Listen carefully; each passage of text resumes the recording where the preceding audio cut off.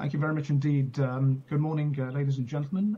It's a great pleasure to join you for this session. My apologies, I'm not there in person, but because of technology, it's possible for me to present remotely, which is great. So I'm Faizel Osman. I'm a cardiologist and electrophysiologist working in Coventry at the University Hospital Coventry and also University of Warwick here in the UK.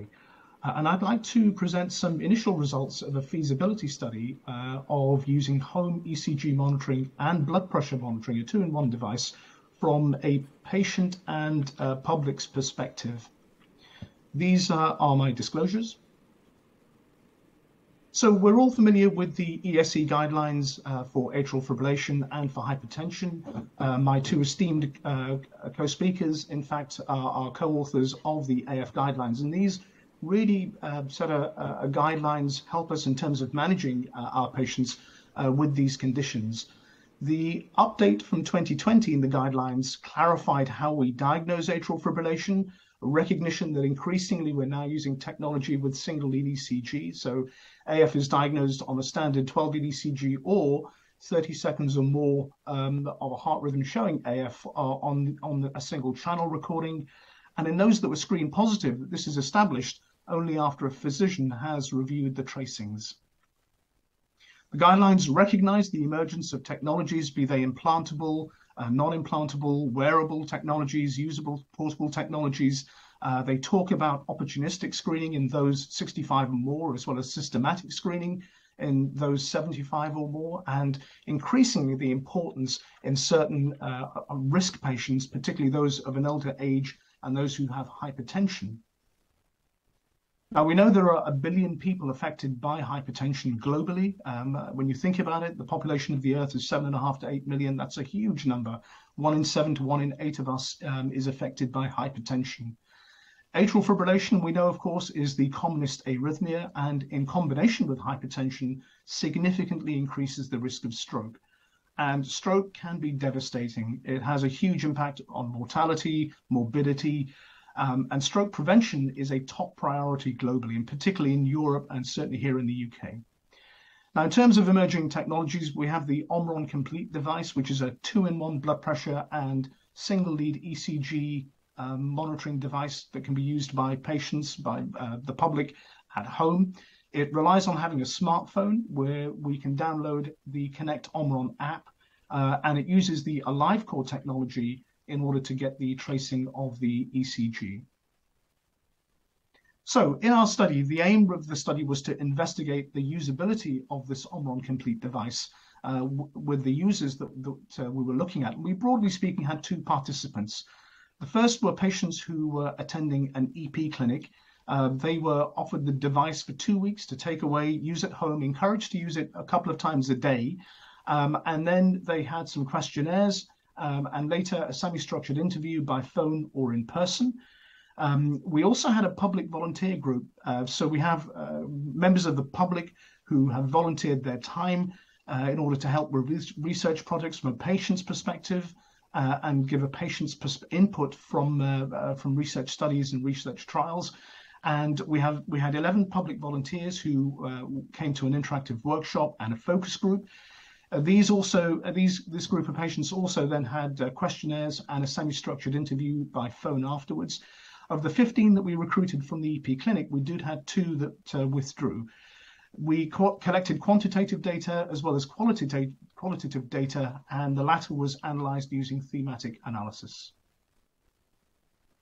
These are some of the baseline demographics of the two cohorts. So the mean age was around about 60, with quite a wide variation in age. People as young as in their 20s up to their 80s, a fairly even split in terms of males and females. You'll notice that a third of our patients and public volunteers had hypertension already, the vast majority on antihypertensive medication. About 3/4 of our EP patients, unsurprisingly, had some form of atrial fibrillation that had been diagnosed. However, none of the public group were known to have atrial fibrillation at the start. In terms of owning blood pressure monitors, again, almost 2/3, just over 2/3 of our EP patients had a blood pressure monitor they were using at home. And that was even higher in the public volunteer group, where just over 80%. And unsurprisingly, very few, a much lower number, own their own ECG device. It was just under 10% in both groups. So what do we find in terms of the questionnaires and the user experience? So we used the Liebert scoring, 5-point Liebert scoring system, and we found that both patients and public volunteers actually had quite an overall positive experience in terms of blood pressure monitoring, importantly also interpreting that data. Our patients, EP patients, were very positive about using the monitoring, less so in the public volunteer group. And perhaps unsurprisingly, both EP patients and the public volunteers felt they needed more support with the tracings and interpreting what they were finding on the ECG rhythm strip. And this was much more so when you compare it in terms of the support that was needed for blood pressure. There was a significant difference in terms of the experience of the two groups. The EP patients felt it was more positive in terms of doing the two measurements at the same time compared with our public volunteers. In terms of benefit and the perceived benefit, both groups felt that it was actually very, very beneficial to record an ECG at the same time as doing their blood pressure monitoring. So a recognition that actually rhythm is important as well as blood pressure data as well. We then used thematic analysis to evaluate the EP patients and the public volunteers. And 6 key themes came from the EP patient group. Those were of patient empowerment, investment in health, device and user requirements, support, and also ergonomics of the actual device itself. And we'll go through each of these in turn. You'll see that there are some quotes. These are taken directly from the patient group. In terms of patient empowerment, patients felt they had greater control over their own health. And interestingly, that they felt very reassured if the device said that there was no arrhythmia, if they, for example, were getting symptoms, that was reassuring to them and they felt greater control over their own health.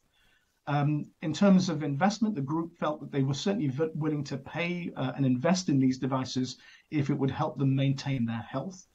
In terms of device requirements, there was a need for good connectivity. Obviously, there was a need for having a smartphone in the first place. And the group felt that the most benefit would probably be in those who had underlying cardiovascular conditions or cardiovascular symptoms. In terms of user requirements, they felt it was a very simple system. It could easily be integrated into existing clinical pathways. One patient commented that it dovetailed very nicely into clinical appointments, where they're able to collect their data at home and then show it to their clinician.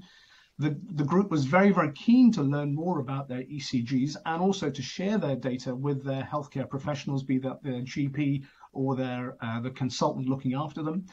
And in terms of the ergonomics, they all liked the design of the complete device. There was familiarity with existing blood pressure monitors, which I think helped. And they also commented that it was quite portable.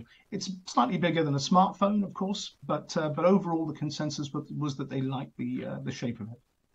In terms of the public volunteers, again, we had 6 key themes that came out from the thematic analysis of the public volunteer group. And they were a familiarity of the device with their existing blood pressure monitors, in terms of true value of where the device is, again, user and technical requirements, some comments about the design also, and some factors that would influence whether they would purchase the device or not. So in terms of familiarity, a lot of our public volunteers, over 80%, had a blood pressure device at home. So this was very, very similar. And in fact, the comment was that it was very useful to be able to take an ECG rhythm strip at the same time as doing their blood pressure.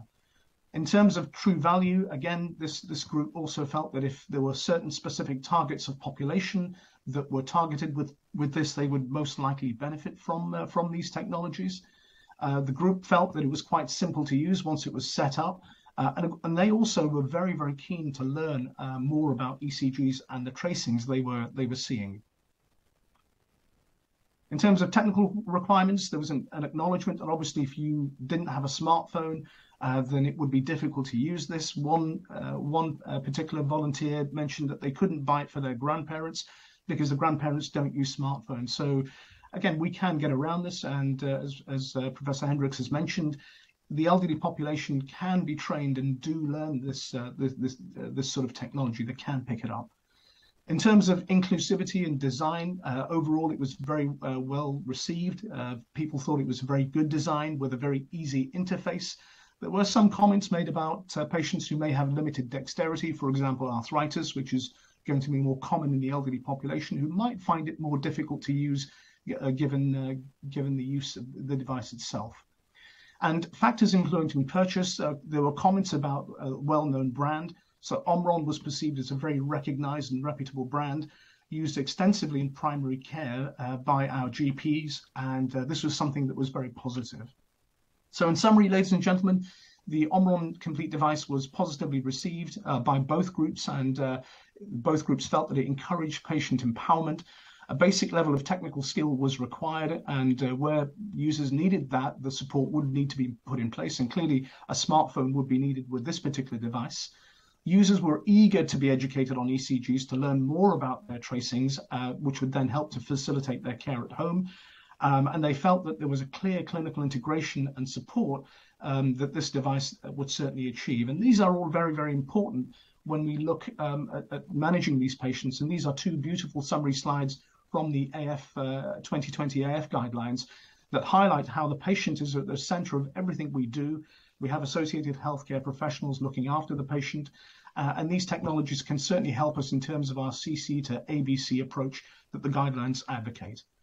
I'd like to thank Cleo White and Lucy Gilbert in our innovation team at the University Hospital Coventry, Warwickshire, and of course our patients and our public volunteers. I thank you for your attention.